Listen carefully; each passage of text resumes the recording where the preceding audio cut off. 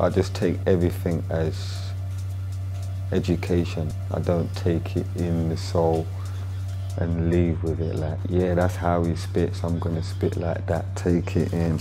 Or listen to a beat and be like, oh, is that how he made it? Listen to where all the drums are, go home, and I'm not that guy, do you get me? I realise you're building deep and I take it in and I just meditate off of that.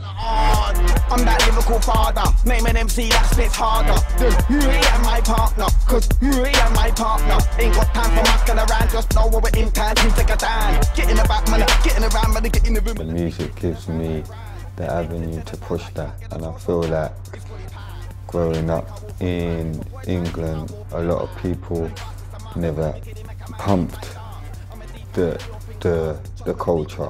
It's always been in like drum and bass layer, let's get some ragga samples, Jamaican samples, put that in there, or it's always stemming off of something else. To have that English voice, that's what we need.